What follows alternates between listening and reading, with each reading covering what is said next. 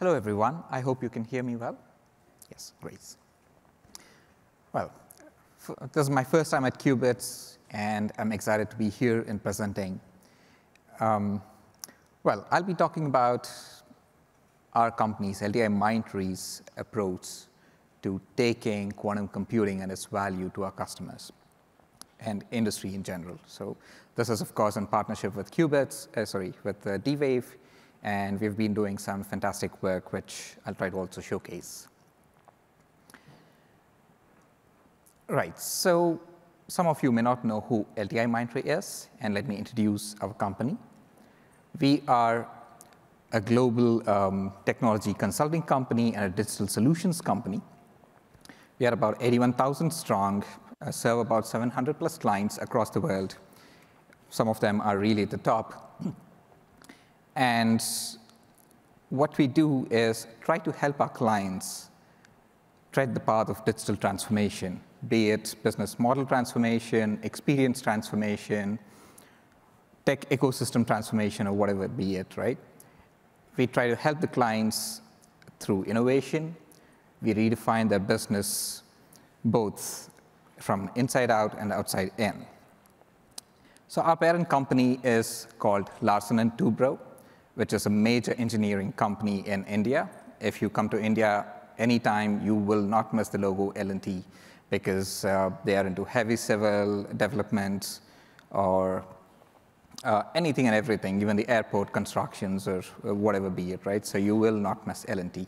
And they are a very technology innovative company as well, because we also helped in India's moon mission program just last year, I think. Right, we are present all over the world, so anywhere you want us, you should be able to find us very easily. We are headquartered in Mumbai, India. Now, I'm from a group called Technology Incubation Group within the CTO's office of LTIMindtree. And what we do there is build new capabilities, right? And one of the technologies that we're incubating is quantum computing along with D-Wave. There are 11 different verticals that LTIMindtree serves in, from banking and financial services to retail, energy, utilities, healthcare, and life sciences. And we have experts in each of these domains, right? Because we've been working with clients for so long, we do know and have the domain expertise as well. So together with them, what we did was identify some use cases that are important and probably ones which can get value out of quantum computing almost as of now, right? So for example, in banking and financial services, it's the portfolio optimization or fraud detection. In retail, it could be the vehicle routing problems. In energy, it's the blending and scheduling optimization problem. And well, employee scheduling is also applicable to healthcare, which we call as the nurse scheduling problem. Sorry. So in our group, what we do is we have amazing researchers, quantum researchers, mathematicians, and quantum native developers. We have subject matter experts who are working with clients. And together with partnership, strategic partnership with D-Wave, we will be able to bring value across industries and so on. So what I'll do is give you sort of a sneak peek into some of the use cases that we are working on. Some of these, like portfolio optimization, blending and scheduling, are also being worked upon with clients.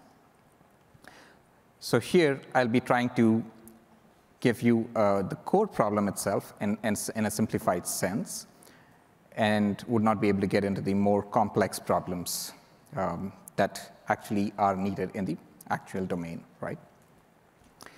So I'll start deep diving into portfolio optimization, but the other ones I'll just give an overview because of the time crunch. So portfolio optimization, we have heard about this quite a bit in the last 2 days. The idea is that we have a bunch of money, right? A wealth asset management company, for example, and they would like to invest in various stocks, funds, or other investment options, wherein in long term, they'd like to, of course, seek investment returns large investment returns, while they want to be as risk-averse as possible, right? And that's pretty much the goal of everyone, whoever is trying to do in stocks. So what we did was we took this problem statements and we converted that to an optimization problem based on a theory called modern portfolio theory or Markowitz's portfolio theory. This is one of the popular ones, but there are many, many other techniques in which you can do portfolio optimization, but this is the one we chose. So what does it look like? If you look at the center box there, the first objective is to maximize the return. W are the weights of the different assets that you're considering, and mu is the mean annualized returns that we have.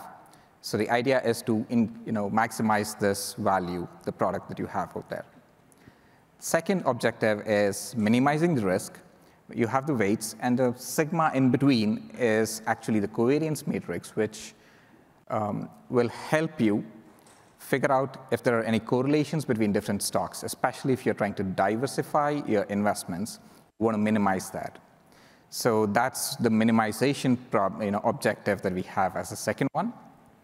When we put them together, it becomes a quadratic problem, a nonlinear problem that we'd like to solve, right? And there are a bunch of constraints. Of course, you have a limited budget, and you never want to exceed it. That's the basic constraint. Then comes target volatility. So an ideal case would be that you buy a stock at a dip, and you sell it really at the top, and that means you're going to maximize your profits. But as a wealth management company, you wouldn't want to do that. You want to make sure that your volatility is between a certain band, right? So maybe the swing should not vary more than a certain standard deviation. So that's the target volatility constraints. The other one is portfolio cardinality. The idea there is, let's say you've identified 100 different stock options or other investment options. Now, you don't want to invest all in one, right? So in one option. For example, sure, NVIDIA is doing great today. You don't want to put all your 100 million over there. It may do great, but that's not the best way to work with it. The idea is you want to set, let's say, a minimum, you want to spread your investment.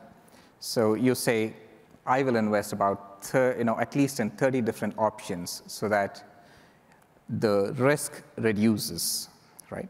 So that's the portfolio cardinality, which can be a band. You can say, I want to invest anywhere between 30 to 80 stocks out of the 100 ones that I've identified, or maybe 30 to 100, whatever you like. Now, within that, the next constraint comes as the investment band. Right, NVIDIA is a star stock at this moment, so if you want to invest in that, maybe I can say, look, I am interested to put about anywhere between 10 to 30% of my money into that. And the rest of the money should be spread over, right? So that's the investment band that you can do. Sector preference, yeah, you can indicate whether you want to invest in high-tech, automotive, or whatnot, right? Energy and so on. Target return, you don't want it to be negative at any point. But you can also specify, I'd like to have about 8% or 10% of the returns. So that helps when we are trying to solve the optimization problem as to what is the minimum target that we should be looking at and diversify based on that, right? So these are some of the constraints that we got and worked upon, but there could be many more that can be added to this, depending on the kind of firm that we are working with and so on. Fine. We got the constraints, we got the mathematical problem. So what was the next part? We took the data, the OHLC data, that's open, high, low, close, high, low, and close data for each asset, computed the returns and covariance, then put it in the CQM form necessary for D-Wave, ran the experiments on hybrid solver, and we saw some good results out there. So we got more diversified portfolios with good return options and especially high Sharpe ratios, right? And not just that, the key takeaway from this sample set was that we were able to get the values at a very high speed. That is, as the number of assets increase in a classical computational model, the complexity goes up. But with this QA-based approach, we were able to scale almost linearly. So that was really good. A sample result from our observations from one of the experiments is that you can see that the portfolio is sort of diversified, and the kind of value that's got out of quantum in the bottom graph there is much higher as compared to a benchmark of S&P 500. Right, so moving on to the next use case, it's about blending and scheduling optimization. Here, this is in the energy area. So here the idea is that assume that you're an oil refinery company. Of course, you're getting the crude oil, you will store it, distill it, and you will have a bunch of components, right? Now, what you need to do is create products out of this. So even in the aviation industry, there are a bunch of products, not all of them are same, and they're created with something called recipes, right? The recipes are basically the ratios in which you're going to mix different components. So each product has a certain price. As oil refinery company, you would, of course, want to maximize the amount of profits. So you want to create those products which give you maximum returns and use the components very well. You have a certain flow rate of each of these components. So considering that, the cost of creating that particular product has to be considered as well. And you want to minimize, you want to maximize the entire profits. We state it as a minimization problem, yes, but just need to negate it in order to make it maximization problem. Well, the constraints are pretty straightforward. Of course, the recipe or the final product must meet the recipe constraints. So for each product, there's usually a band, right, of how much each component must be there. It's not exactly like one fixed point that you're going to do. And based on how you vary this, you will get different product qualities. Even for your automobile, the gasoline that you use are of different qualities if you go to different petrol stations, gasoline stations to fill them up, right? So it depends on, there's small variation in the components that are mixed. So this, again, is a nonlinear program, mixed integer linear program. That's the way we framed it. And we got some encouraging results again in this one. So on the top left, the pie charts basically indicate how different components were mixed for creating sample G1, G2, and G3, 3 different products of gasolines. And not just that, in this particular formulation, we just don't get how to mix, but it's also how do you schedule it so that you get the profits that you are trying to see on when you're trying to do the optimization, right? So the scheduling is also done jointly, which greatly helps us. So this is a small problem that we have demonstrated here, but a larger scale problem can also be worked upon. Third one is employee scheduling problem, or let's say in this case, nurse scheduling problem.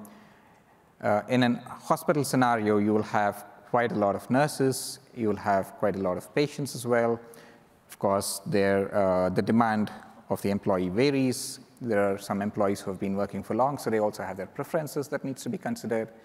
Every employee has a certain duration that they have to work per week, and there may be some night shifts. They may have some preference also with respect to the number of shifts, and when they have night shifts, whether they want to do a day shift next day or take a break and so on, right? So all these things become constrained. The problem or the objective is that you want to maximize the assignment of shifts to a certain group of employees over a planning horizon, but you must never understaff or overstaff. Both of them create problems. Understaffing, of course, you'll not be able to meet the needs. Overstaffing, you're just spending too much money. So this, again, becomes a mixed integer programming problem. We framed it in CQM framework and solved it with D-Wave to get some encouraging results. Again, here's a sample result of about 20 employees that you see on the y-axis, and different number of days, how scheduling is done. So the schedule, well, it's pretty complex to read this way, but the schedule was meeting most of the constraints that were necessary.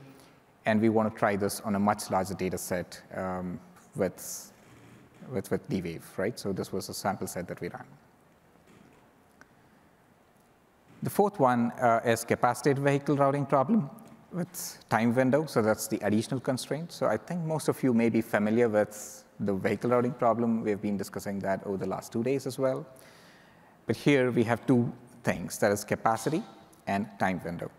So every vehicle has a maximum capacity, and the delivery must be done within a pre-specified time window. Now, this is not the open routing problem that we saw in the demo yesterday, but this is the closed one where the vehicles start from a certain depot, they have to tour around and then come back, right? And each vehicle should be delivering to one exact place as much as possible and not try to repeat visiting other places as well. So this is an NP-hard problem, and again, we frame this into the CQM framework. We've been working with the CQM framework of D-Wave for quite a long time, and we're excited to try the NL solver that we saw yesterday. But for now, these are the results that we have with this. And we found some encouraging results, but more fine-tuning is necessary in order to obtain much, much higher results. So we also tried this on a smaller scale problem, wherein there's a central depot that you see at the center, and a bunch of places were taken with a certain capacity and with a certain time window that needs to be delivered with. One of the things is that, of course, for this problem, we assume that we have knowledge of the traffic scenario as well, which is a dynamic one, and that's something that we want to take forward in the next one, right? Wherein we also try to bring in a bit more dynamicity to the entire problem statement. Right. So these are some use cases that we've been working on together with our industry partners in some cases, and the actual problems are a bit more complex than what I've demonstrated here. But how do we want to take this to the industry, right? So that's the main topic and problem. So as we see, every company who wants to adopt quantum computing or move towards quantum computing has to go through this journey of quantum awareness, preparedness, and value, right? So in awareness, it's about education and training, finding out what quantum computing can do, and more importantly, what quantum computing cannot solve for you, right? And making the stakeholders understand what it is, right? How should the company think in terms of its investment towards quantum computing? The second part is quantum preparedness, wherein the company should try out some POCs, feasibility studies, right? And understand the value that it's actually getting out of it. And finally is the quantum value, where the value of the entire quantum computing, whatever was seen in the POC phases or small-scale pilots, is actually taken into production. Now, as we saw in a talk earlier today, there are quite a few challenges there. It's not straightforward that, we saw some amazing results, let's say in portfolio optimization, we just take it and go and integrate, and we can't solve things in a silo. It's actually a big system. Integration is a challenge. So that's where LTIMindtree comes into picture, wherein we offer services for all of these phases, trying to handhold organizations go from quantum awareness phase all the way to the end. And together with quantum ecosystem partnerships with D-Wave, we go together and provide probably education and training, joint workshops, or talk with the stakeholders and create a strategy and roadmap that is necessary for them, right? Part of that advisory phase is also identifying the right use cases, the way quantum computing value can be leveraged, right? Apart from that, we also do quantum safe cybersecurity. That's not the point that I'll stress upon here, but that's a separate point, separate service that we have. Once the advisory is done, the next phase, it naturally leads to the next phase where we will create POCs and so on for the identified use cases. Because we have the talent pool and the subject matter expertise on several domains, it'll be easy for us to step in, help organizations move towards that. People don't really have to worry about what is this quantum physics and so on. We'll try to make it more easy, like the way D-Wave is democratizing quantum computing. We are trying to get that reach to much more people through our expertise as well. Right, so quantum value is where we will be taking it to production for some of the identified use cases and wherever we see value. So how do we do this? We have a jumpstart approach, simply a 5-step approach, wherein the first step is discover, interactive and consulting workshops, tools, create that, whatever I've been talking about with respect to the strategy and roadmaps and so on. The second step is identify the right use cases, identify the challenges. It could be with respect to quantum computing or things around the entire system itself and the frameworks. And then next is to put things into motion through experiments, small-scale POCs, together with expertise that we have at D-Wave. We have a very close partnership that we work on.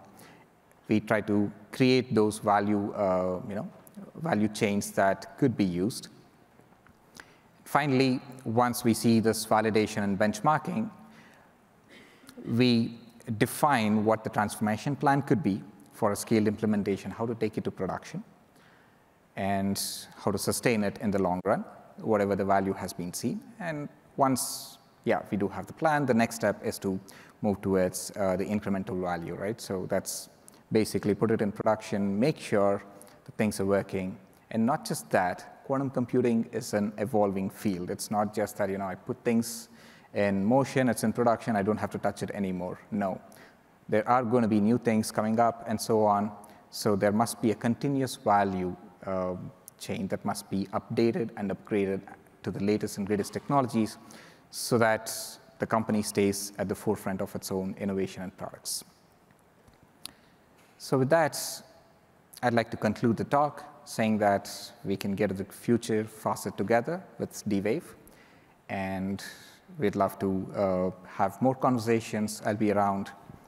Let me know, and we'll be happy to have more conversations on making quantum computing more viable for the industry and real-world use.